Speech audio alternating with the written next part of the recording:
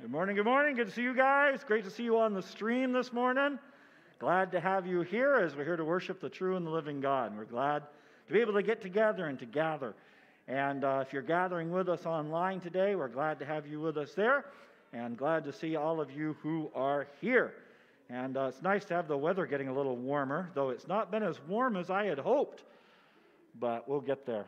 So I'm going to open with some prayer. We'll sing a little. Actually, I'll open in prayer. We'll do some announcements and kind of dive into our morning. Let's look to our Lord in prayer. Good morning, Father. Lord, we just thank you so much for the chance to just come together, whether we're online this morning, whether we're here in person, to be able to come together and to recognize that you have made us as a body, brought us together as your body, as your people, to be a witness for you, to be caring for one another, to uphold one another, to strengthen one another, and to reach out to those around us that they would know your grace, love, mercy, your sacrifice on the cross, so that we might know you and understand how much you love us.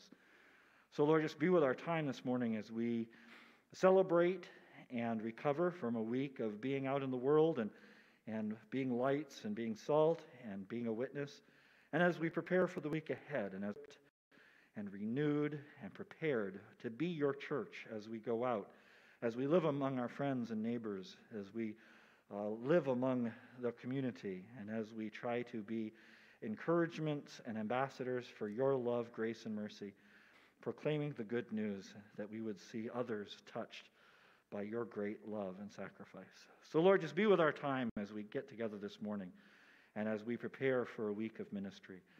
And Lord, just thank you for the chance to share in each other's lives, the joys, the sorrows, the burdens, and the opportunities. So Lord, just be with us this morning. We're so thankful that we can gather together and know that you are here with us. And we pray all these things in Jesus' name. Amen. All right, we're going to start with singing Our God Reigns. So feel free to sing out as we sing Our God Reigns this morning.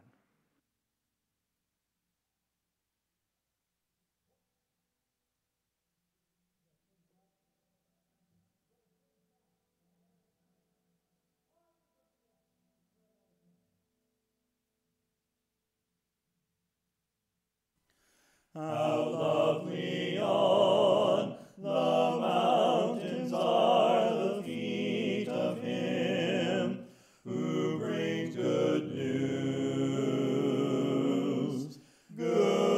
news, announcing peace, proclaiming news of happiness. Our God reigns. Our God reigns. Our God reigns.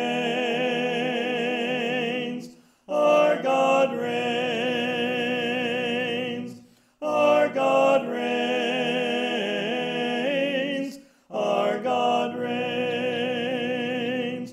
He had no stately form. He had no majesty that we should be drawn to him. He was despised, and we took no account of him. Yet now he reigns with the Most High. Our God reigns. Our God reigns. Our God reigns. Our God reigns. Out from the tomb he came with grace and majesty. He is alive. He is alive.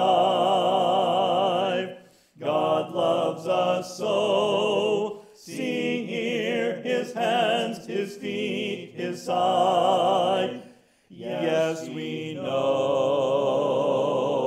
he is alive. Our God reigns.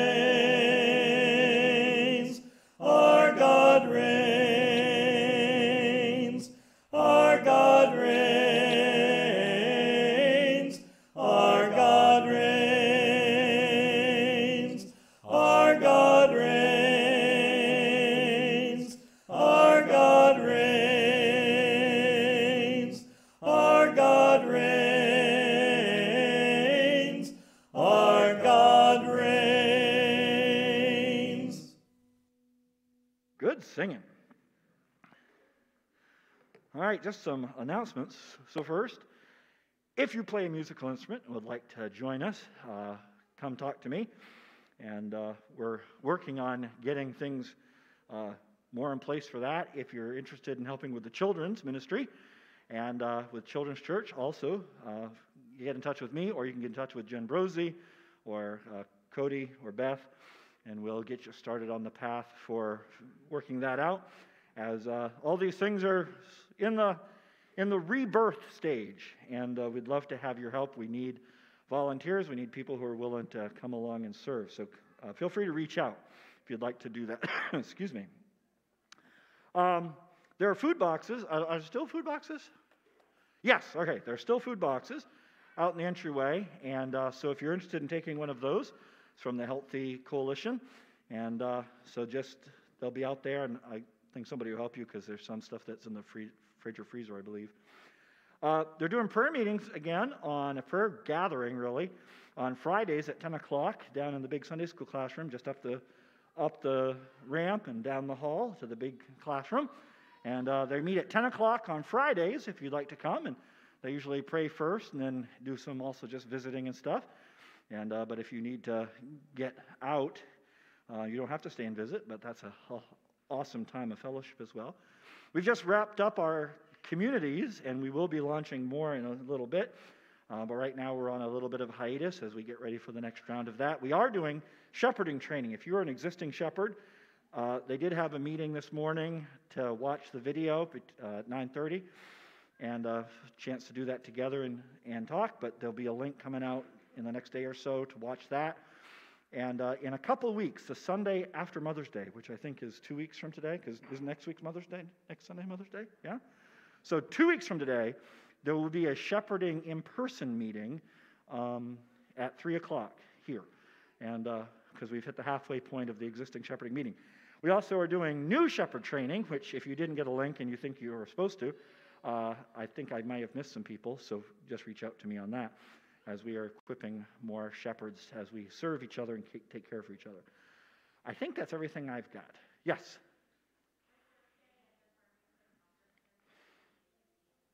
May 15th, there's a work day at the Farmington Conference Center.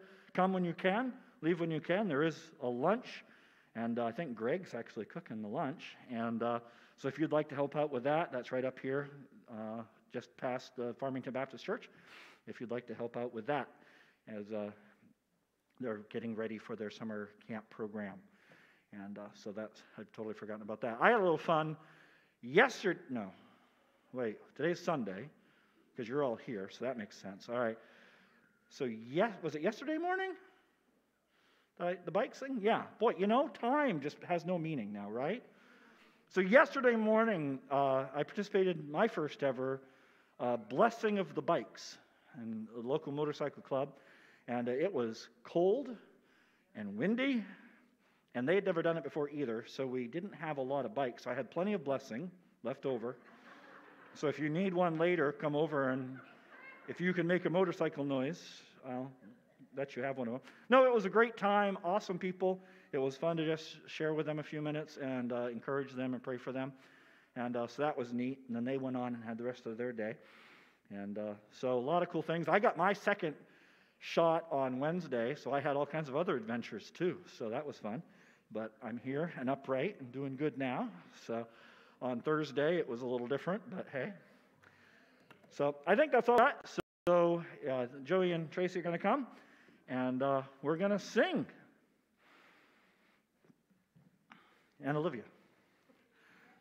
Sorry, she wasn't here last week. I've totally forgotten about her, so it's awful. Did you get music? Nope, but I looked it up and it's okay. I got it. Let It Rise. Talking about resurrection, so it seems appropriate.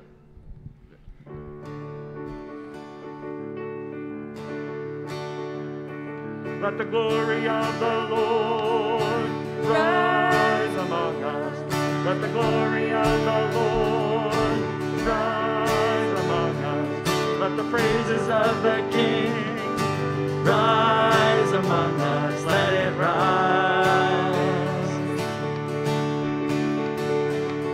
Let the songs of the Lord rise among us. Let the songs of the Lord rise among us. Let the joy of the King rise among us. Let it rise. Oh, let it rise.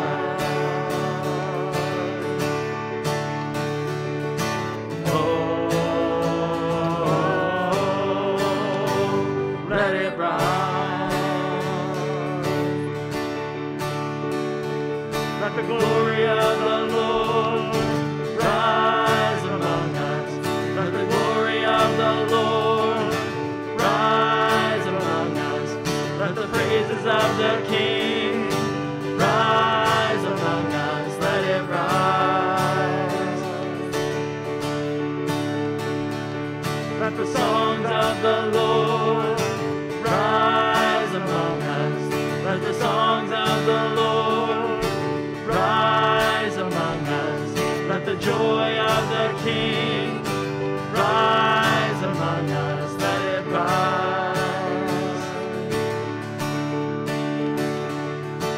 Oh, let it rise.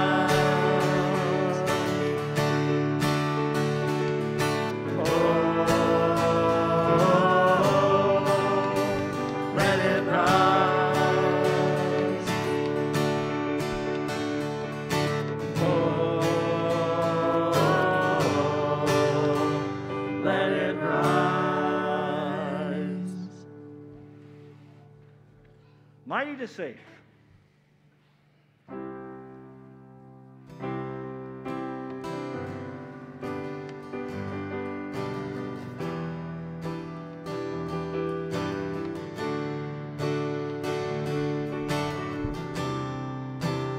Everyone needs compassion, love that's never failing. Let mercy fall on me. Everyone needs forgiveness, the kindness of a Savior, the hope of nations.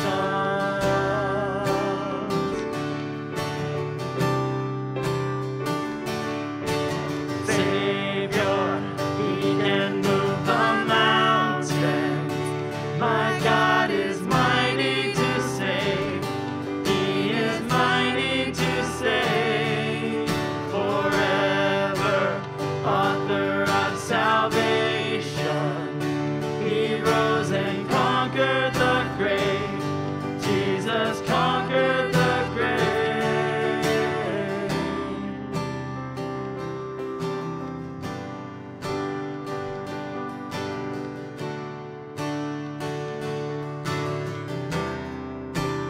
Take me as you find me, all my fears and failures. Fill my life again. I give my life to follow everything I believe in. Now I surrender.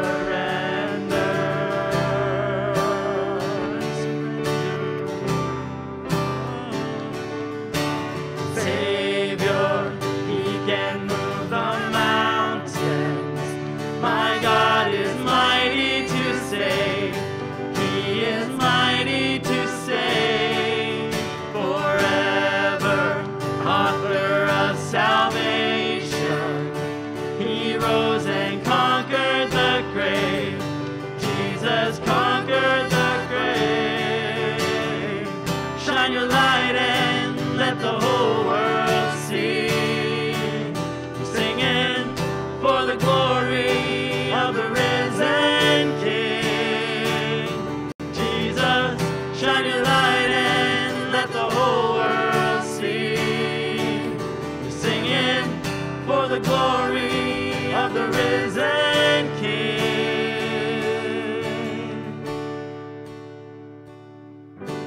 Savior, he can move the mountains. My God is mighty to save. He is mighty to save. Forever, author of salvation. He rose and conquered the grave. Jesus conquered the grave. Savior, he can move the mountains. My God is mighty to save. He is mighty to save. Forever, author of salvation. He rose and conquered the grave. Jesus conquered the grave.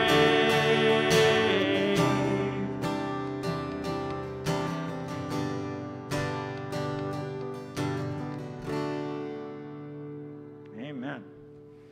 Good singing. I can hear you guys. That's great. I think I'm losing my voice right in the middle of that. I'm like, all right, we're going to have the children's message, I believe, now. Hey guys, how are you doing? I have a little quiz for you, a little something to see what you think, all right? I'm going to show you some things. I want you to figure out and see if you can say what? I'm going to show you some things. Which one is the apple? Okay? So here's the first one. Okay, can you see that? It's kind of small, kind of tiny. Is that an apple? Or maybe this is an apple. Is this an apple? Maybe this is an apple. Is this an apple? Maybe this. Is this an apple? Or how about this? Is this an apple? So which one is it? Now, you probably said this one. And this is an apple. This obviously is a pear. An orange. That's orange. This is a giant blueberry. But then that first one I showed you, one that's hard to pick up. This is actually an apple too. But it's not an apple like this is an apple. This is a seed. It's hard to even show it to you, it's so tiny. So you couldn't eat this like you can eat an apple, right? Because this is just a seed. Now if I plant this in the ground, what I should get, right, is, will an apple just grow? No, right? It won't grow an apple, it'll grow an apple tree. And then the apple tree will grow the apple. So this little thing, again, it's so hard to show you because it's so tiny, I have a hard time holding it. So this little thing here will grow a great big tree that will grow this great big apple. And this is a lot bigger than that little seed. I can hold this, you can see this easy. And so, yeah, they're the same, but they're really different too. Now, we oftentimes think about, you ever think about going to heaven? You ever think about that? Maybe you don't think about it much, but sometimes we think about what's going to be like in the future when we go to heaven. Well, we're going to have a different body. Yeah, we're going to have a different body when we go to heaven. What is it going to be like? Well, it might be like the fact that this and this are the same but different. They're both an apple, but there's more to it than that, right? Well, sometimes we just think that we're going to go to heaven and be just like we are now. Does that mean that when I go to heaven I'll still have gray hair When you go to heaven, will you be little and I'll be big? You'll be young and I'll be older? Or will it be really, really different? Well, the Bible says it's kind of going to be really, really different.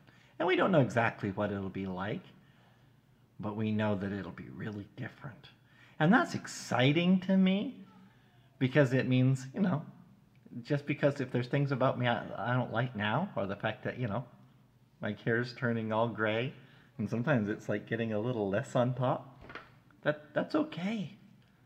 Because God's going to give me a body that doesn't get boo-boos, and doesn't get hurt, doesn't get all tired, doesn't get sick. Oh, that sounds really good, doesn't it? And so that gives me something to look forward to. And that makes me really excited. So I don't know what it's exactly going to be like in the future.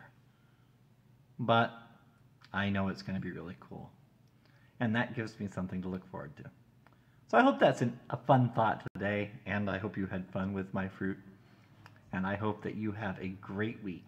And I love you very much. And I'll talk to you soon. Bye-bye.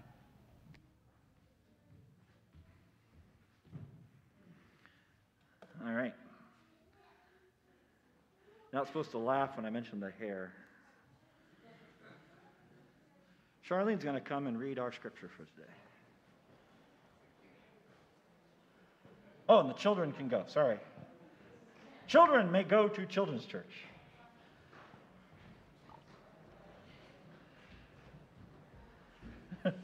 Charlene's like, send the kids.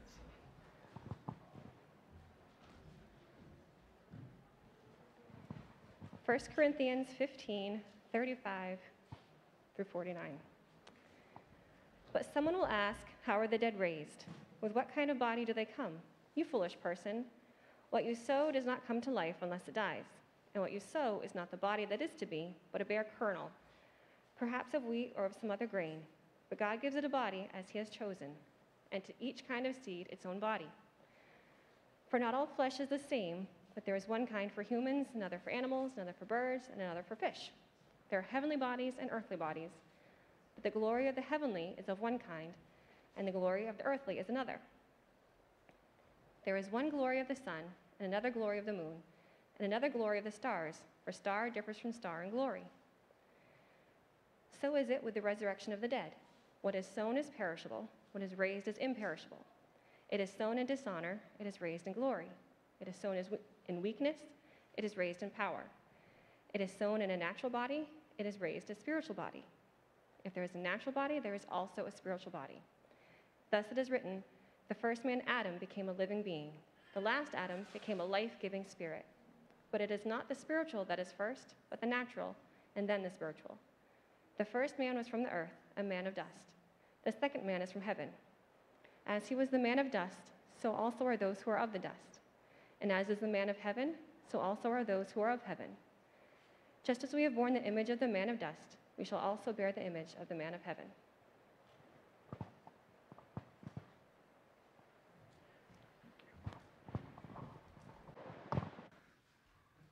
Thank you very much, Charlene. We are in part 3 of our series, What's Coming, looking at the resurrection. And as I mentioned a couple weeks ago, even though I've been doing this for a while now and grew up in the church, I had never myself taught in depth on the resurrection, nor had I ever heard in-depth teaching of the resurrection. Every Easter we talked about the reality of the resurrection, the importance of the resurrection, the hope of the resurrection. But as far as getting kind of into the reality and what it looks like and what it means, it was kind of an Easter thing. So this has been very interesting. I've been learning a lot, and I found it very helpful. But let's just quickly recap our first 2 weeks. In part 1, we talked about the fact that the story of the resurrection that we find in the Bible, if you were going to make up a story, if you're going to create a story that you wanted people to believe, especially first century Jewish people, the story in the Bible is not the story you would create. It is not a story that is created to be believable in the sense that it's not built to make it easy to believe. It's not the story you would write if you were trying to make something up.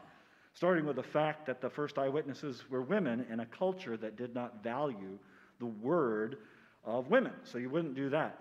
You wouldn't try to convince a bunch of Jews that the resurrection was taking place already when they believed that was something that would happen much later, and you would not try to talk about God actually becoming a human being. So the whole point of the resurrection is the only reason you would ever create this story and have a bunch of Jews tell it is if it really happened. So we talked about the fact the resurrection of Jesus, the only real explanation for the accounts of it is because it really happened. It is real.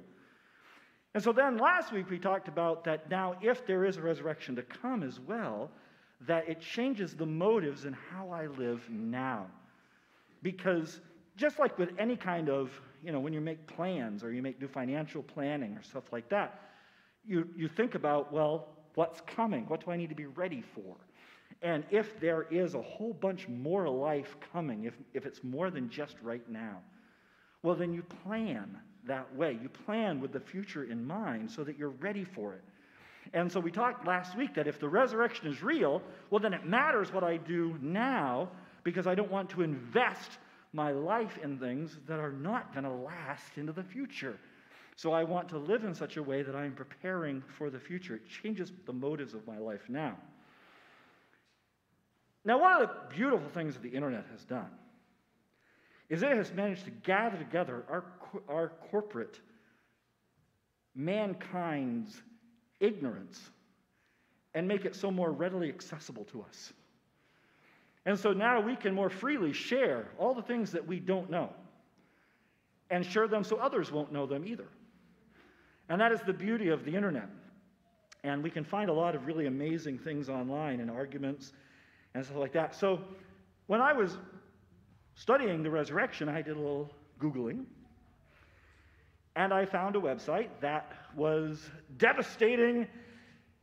We're going to show that those stupid people, those dumb Christians, they'll read this and their arguments will be in tatters. So it's like, ooh, I want to read this. Because I enjoy stuff like that. Because, hey, if I believe the truth, it ought to be able to survive a web page. So I start reading this web page, and I was a little disappointed. I didn't really, not only didn't I shatter, but I didn't really even crack. But they were like, they got to the end of it and said, see, so that's why resurrection's stupid. And I'm like, well, you didn't really make it, but nice try, good job. But their big thing was, well, they think that the body's going to come back, but what about cremation? And even if you don't cremate the body, after a couple thousand years, it's just a pile of dust anyway. So that body can't come back. And I'm like,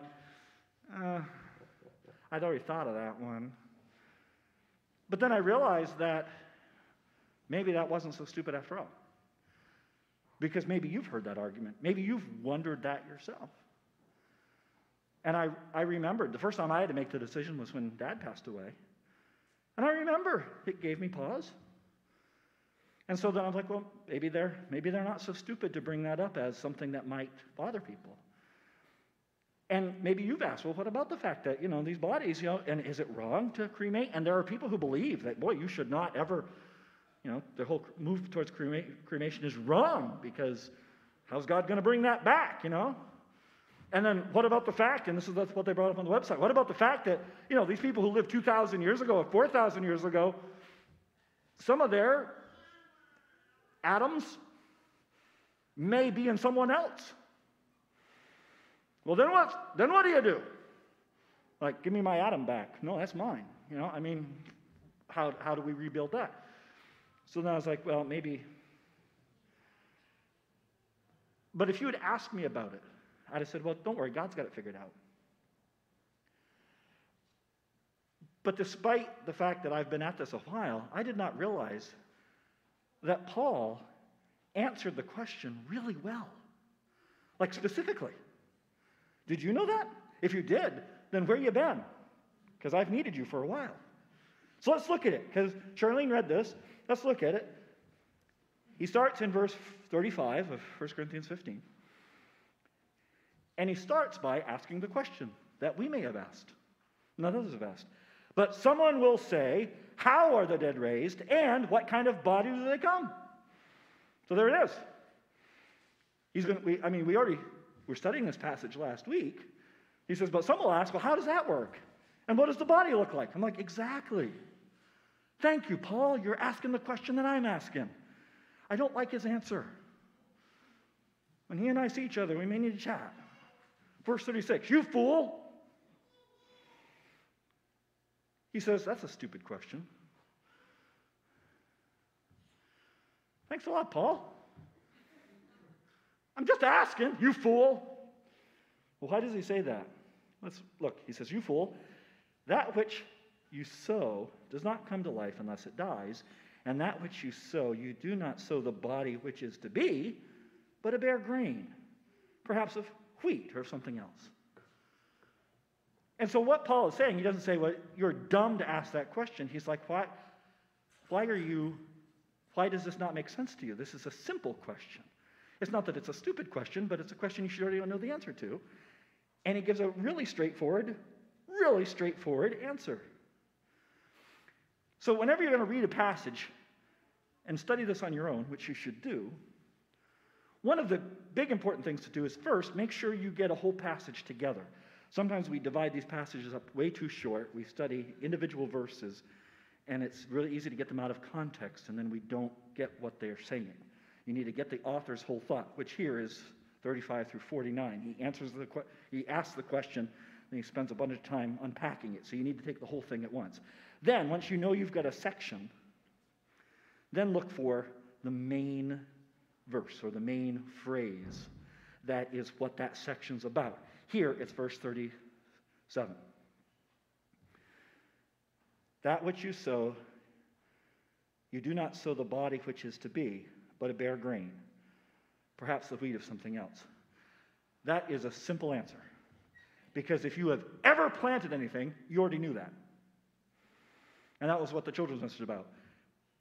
If you want an apple tree, you do not put an apple tree in the ground. You put an apple seed in the ground. If you want to grow something, you don't put the plant in the ground, you put the seed in the ground and the plant comes out of it. If you want to grow an oak tree, you don't go find an oak tree and stick an oak tree in the ground and bury it. You'll just have some rotten oak wood. You take an acorn. And he says, well, you guys know that. When you want to grow wheat, you don't go find a stalk of wheat and plant it. You take the bare grain. He goes, so why are you asking about what your new body's going to be like? You don't plant what you're going to get. You plant a seed. So how do you not understand that? And I'm like, oh, you're right. It was a dumb question, Paul. And now he's going to spend the whole rest of this passage, and we're going to go through it with him, illustrating and explaining that verse. What does it mean for us to understand that this is a seed? Because that's what he said. Verse 38, but God gives it, the seed, a body just as he wished, and to each of the seeds a body of its own. He says, so the simple answer, you don't sow the body which is to be, but a bare grain, a seed, and God gives a body as he wishes. God creates something new. You plant an acorn, you don't grow acorns, you grow oak trees. You plant an apple seed, you don't even grow an apple. You grow an apple tree, which produces apples, which produces seeds. God creates something new out of it. So then he spends the next section illustrating and explaining his point to help us understand it. It's very straightforward. Once you start listening to him, it's like this is actually not a weird passage at all. It's very, very straightforward and real life normal. So look, verse 39. All flesh is not the same flesh, but there is one flesh of man, another flesh of beasts, another flesh of birds, and another of fish. So he says, well, we have different kinds of flesh bodies. We have human bodies and cat bodies and dog bodies and fish bodies and bird bodies, because they're not all the same. And then verse 40, there are different heavenly bodies and earthly bodies, but the glory of the heavenly is one, and the glory of the earth is a different one. He says, and there's one glory of the sun, another glory of the moon, another glory of the stars, and the stars are different from each other. That one's a bright one, that one's kind of a dim one. He goes, so you have different bodies, flesh. You have different bodies, celestial. He goes, so why is this complicated? Verse 42, he goes, so also, just like you're used to the fact that there are different kinds of bodies here, whether it be physical bodies or celestial bodies, he goes, so also is the resurrection of the dead. So the thing you're wondering about, it's the same way. It's a different kind of body.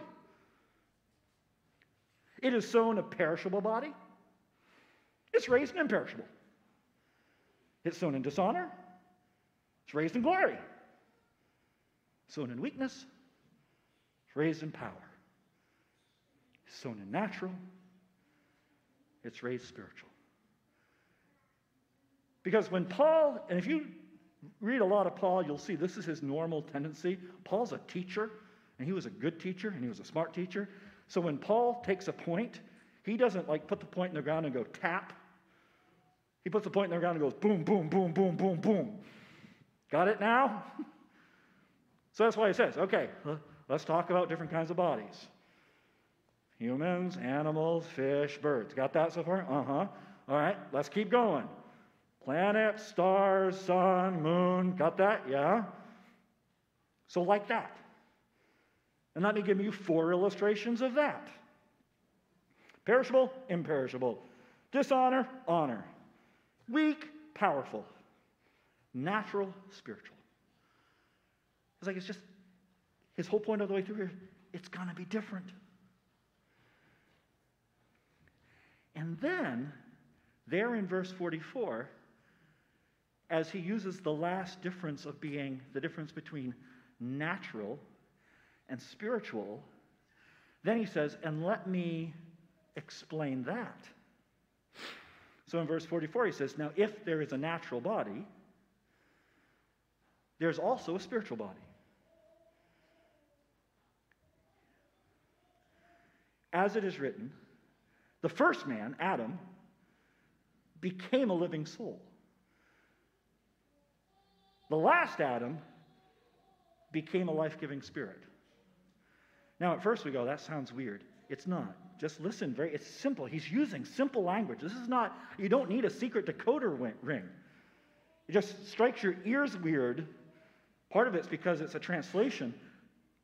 But he says, so let me talk about, he goes, because he's talking about the template for what we have now versus the template for what we're going to get. The first Adam, and the second Adam, Jesus. He says, now, the first Adam, think about creation. He's going back to Genesis. How did God make the first Adam? Started with mud, right? He made the body. He created Adam's body out of dirt. Now, the body wasn't alive yet. He wasn't Adam yet. Until what? Until God took that body and breathed his spirit into it and gave it a spiritual dimension, and he becomes Adam.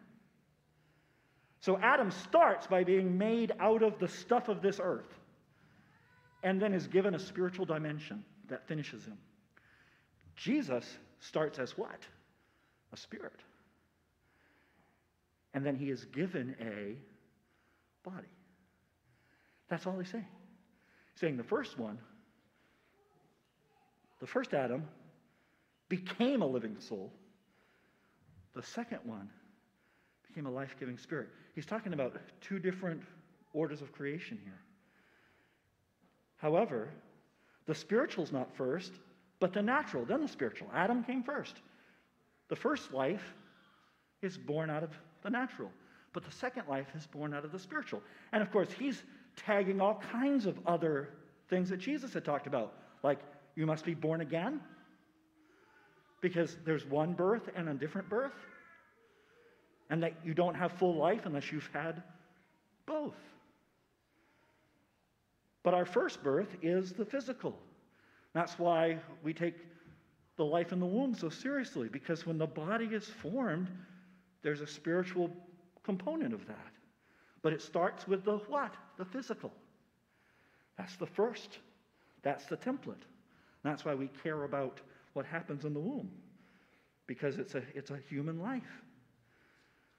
But this next life starts with the spiritual.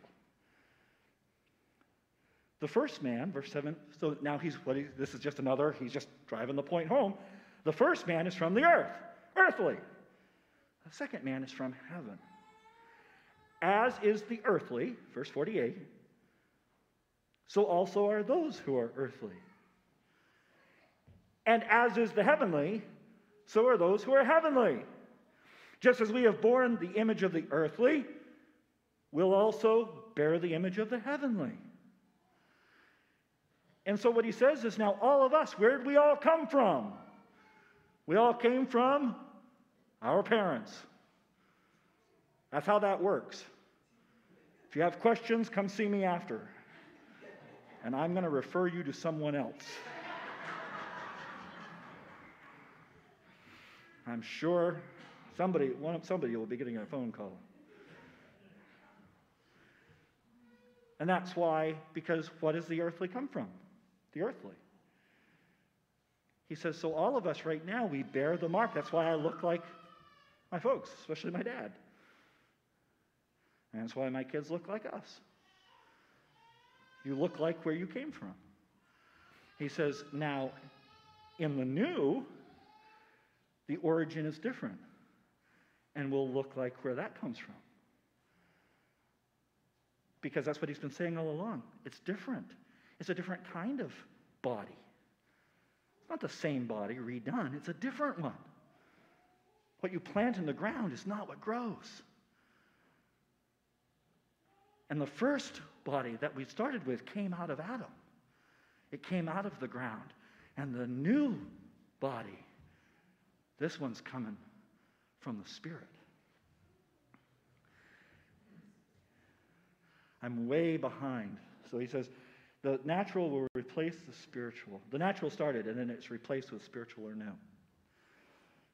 So now, a way we can put this, as he talks about the natural and the spiritual, is what he's talking about is a body adapted to the environment.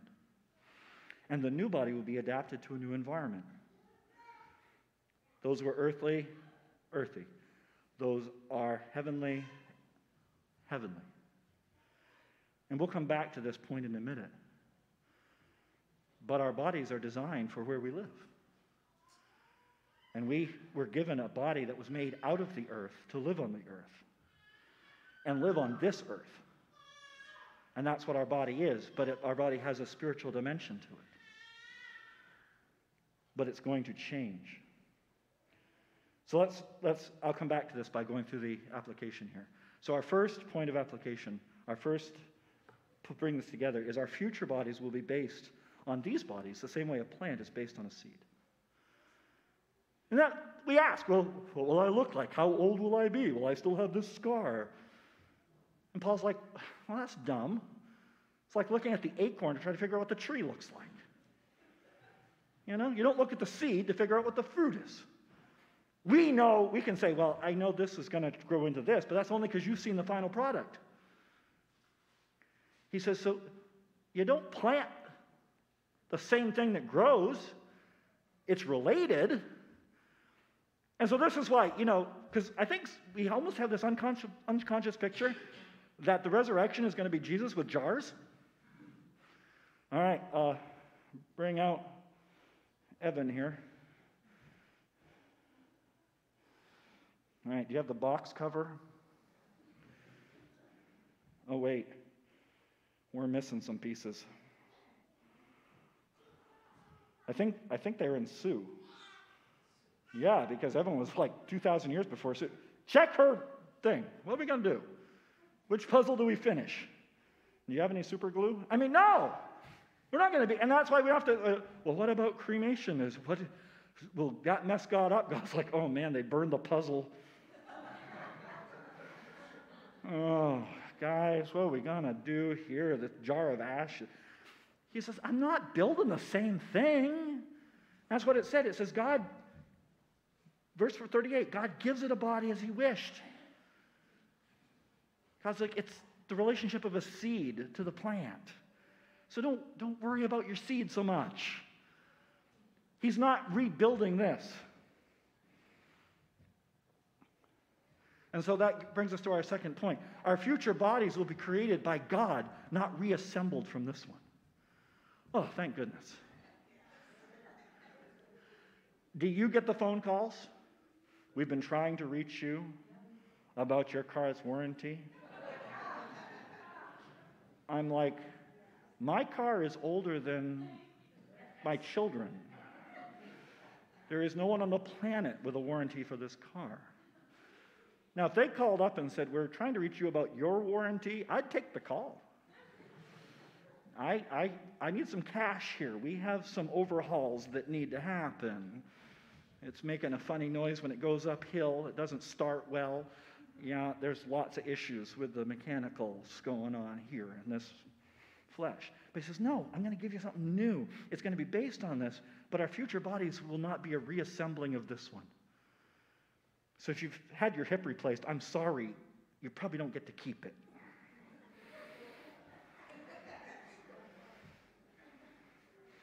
I wonder what the new pastor's going to be like. I'm probably going to be out of here. Here's the big one for me. Our future bodies will be adapted to a different way of life. And that's what he's saying. All the way through this, like I said, he's just very clear. And when I read through this, I'm like, wow, he just makes a really coherent, simple, straightforward argument. Like the Bible was meant to be understood. Whoa, who knew?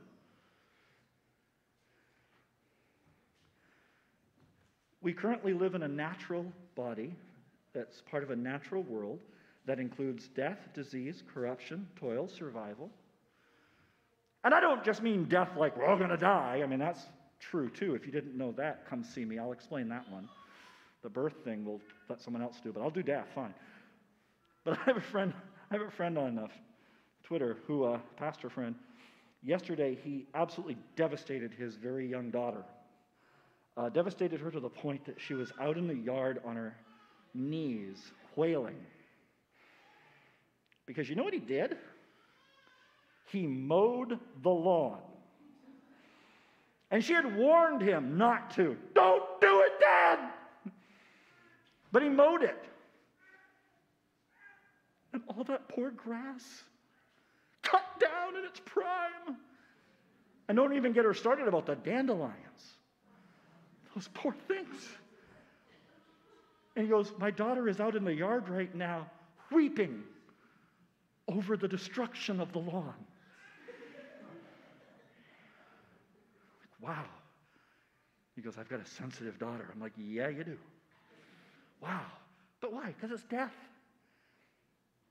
And we're always dying, right? I don't mean we're one day closer to death. I mean, that's why most of us hopefully took a shower in the last 24, 48 hours.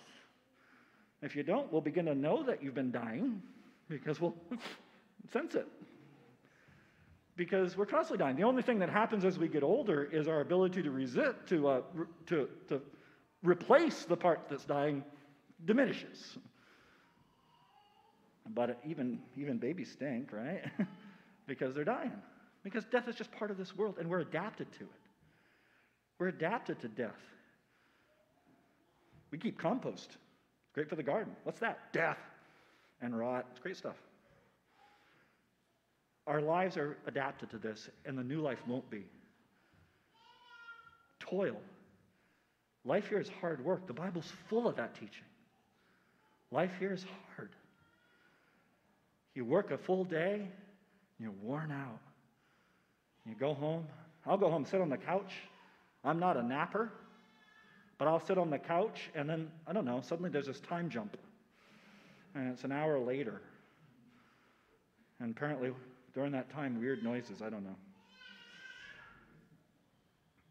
Our new body will be adapted to the new reality, where there won't be toil and death and sickness. And so we'll have a body, because the first body was adapted to natural, but the second body was adapted to the spiritual. And instead of being a physical body that was given a spirit, we will be a spirit that is given a new body. And that's what he says explicitly. That's the difference between the first Adam and the second. So the Bible doesn't give details about that body. See, then we start wanting, well, tell me more.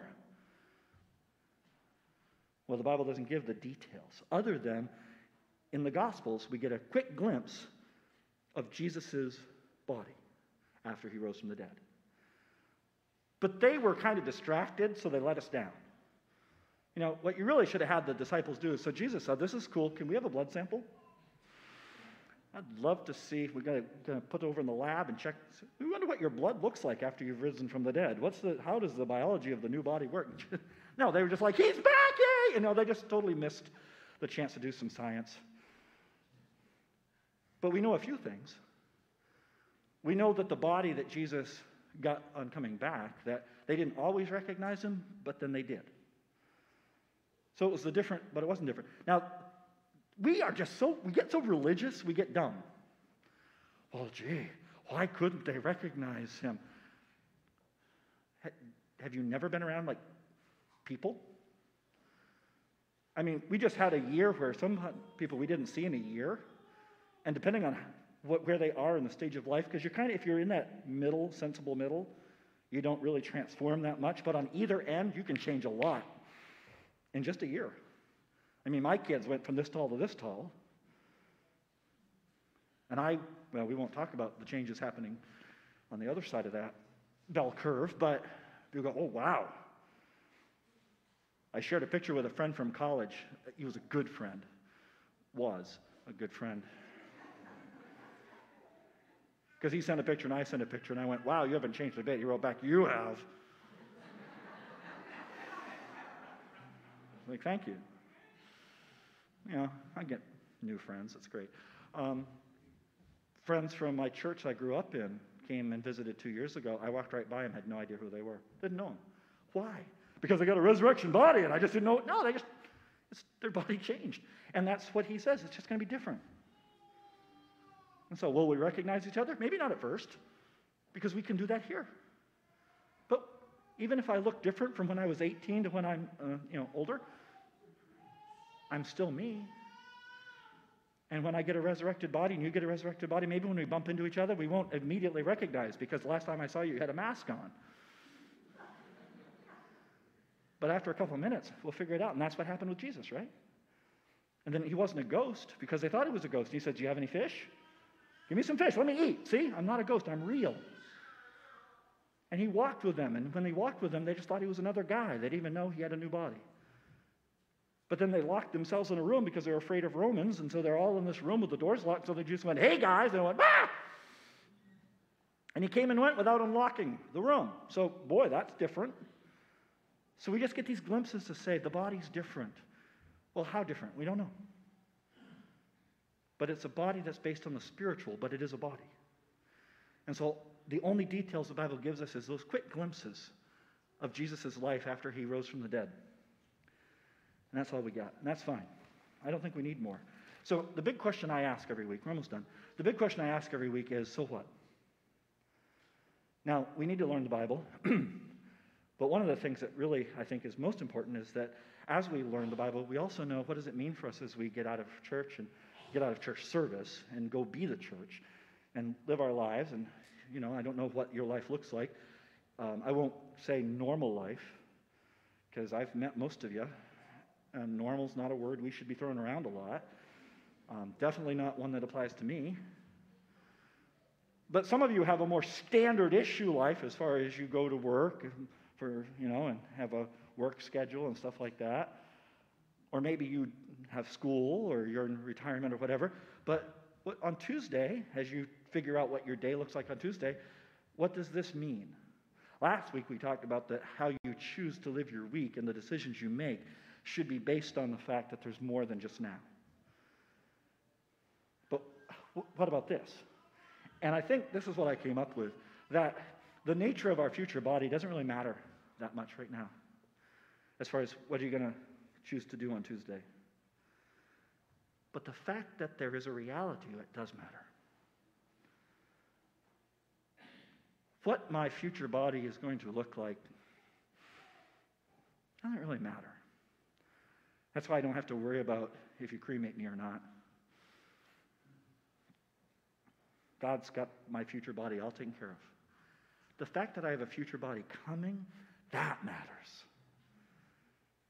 And the biggest way I think it matters is hope and comfort. That we can find hope and comfort in the future restoration. As the birthdays have piled up, and I know some of you guys have been collecting birthdays longer than me, so yeah, you have a bigger collection, okay. But as you pile them up, you become a little more aware of it's a limited collection. And it changes how you think. And when things don't work the same way. So I have a friend who's a pastor over in, I got to go back and look, because I can never remember, Scotland or Ireland, one of the two. And he's younger than me. But he wrote an article recently about the resurrection, because he wrote it, and I was like, dude, I'm getting ready to preach on this. Thank you. And his article was about what he had learned about the resurrection from his church members, because he has a church that's predominantly older people who are elderly, like not just older, but elderly. And he said, as I talk to them, and these are godly people, he says, I learn resurrection different. He goes, because they interact with resurrection so much differently than I do. Because it is such a more immediate hope for them. And he goes, and I've had to learn that I should have their perspective. And I went, ooh, that's really good. Because I'm starting to straddle that line a little bit. That's a good thought. But the future resurrection matters to me because there can be this sense of loss. Because, I can't keep up with my kids the same way I used to. Things are different. People who I loved have moved on and died. So, is it just loss? Is it just a sense of hopelessness of it's not going to get better anymore? Well, if this is all there is, yeah. It can could get kind of depressing. But no. Oh, the fact that this doesn't work as well as it used to. I ain't at the end of my story at all. There's a future coming. And it's a future restoration. And it's going to be far beyond. I'm going to get back more than I'm losing. Job probably thought, we don't know for sure, but Job probably thought he was going to die. All his family's dead other than his wife, and that's not working so well. He's sick. Everything he owns has been burned or captured. He's sitting on a pile of ashes, and his body is failing. He's sick. He's got boils. He probably thinks he's near the end. And he says, although my body rots away, yet with my eyes, and he uses the word eyes, the word he uses is for physical organs. But with my eyes, I will see my Redeemer. He knew that even though thought he was near his death, turned out he wasn't, but he still knew there was a restoration coming. And it was comfort. I know that in the end I will stand, and he will stand, and I will see him in my flesh. And that is the meaning of resurrection. It is hope and comfort that we got more coming.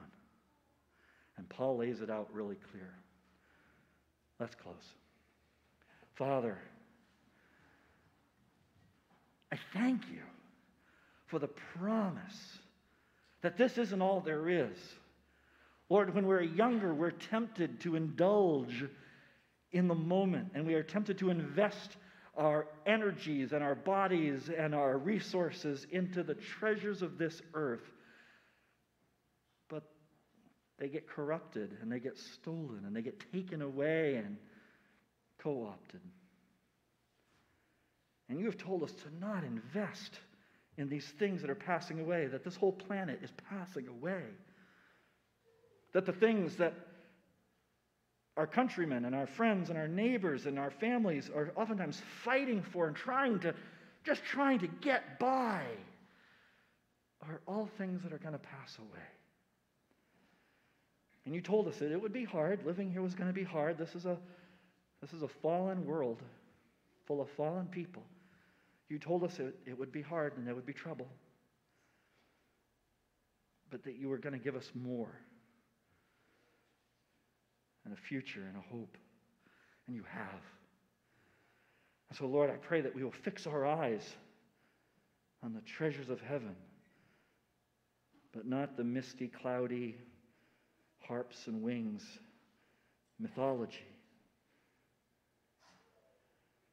but the truth of your word, which is that we will get a new body to live on a new heaven and a new earth, that we will have a physical existence in the future, but one that doesn't look anything like we have now, and we won't be tired and sick and rotting away. That we have hope and renewal and life. And may we live our time here now in anticipation of that, and especially in trying to share that good news. The good news that you came and died for us so that we could have that hope. That as we continue to exist as people, that it will matter whether we have entered into the life that you have offered all. And so, Lord, that we will live our lives this week surrounded by the people who may not know that, and that we will seek to wisely and lovingly and carefully share the hope that we have within us, especially that we'll be ready when they ask, why are you so hopeful? That we'll be ready to give an answer for the hope that lives in us. That we'll be able to say, because I'm not bound by sin and death, the corruption that is eating at us all. That when I fall into the ground and die, I will rise. And Lord, may that be what defines our lives day to day and defines us as a church. And as we go out and live in our community this week as the Beans Corner Church, may that be who we are. Salt and light and beacons of hope. A city on the hill that nobody can miss, pointing towards the blessed hope of your restoration. Thank you for giving us the answers, clearly and simply. Lord, I'm sorry it took me so long to find it. Lord, thank you for your word, designed to help us know you and to be ready. Be with us throughout the rest of our day and week. I pray these things in Jesus' name. Amen. I want to just tease next Sunday. We're going to do the next section in 1 Corinthians 15. Because in verse 50, he says, now let me tell you what the implications are. And we'll have to dip into 1 Thessalonians 2, reunion. The other part of the restoration. It's going to be exciting. Until then, remember all the different things that we've got coming up. If you're looking to get baptized, come talk to me. We will be at some point this spring doing a membership class if you're interested in that. If you're interested in helping with shepherding, come talk to me and we'll have a discussion. And music and child care. Other than that, we're done for the day. Joel is going to try to dismiss you to get us to congregate outside, not in here. If there's some sharing I still don't want to do, which is your germs, your rot. But hey, it was great to see you today. Have a great day. I love you.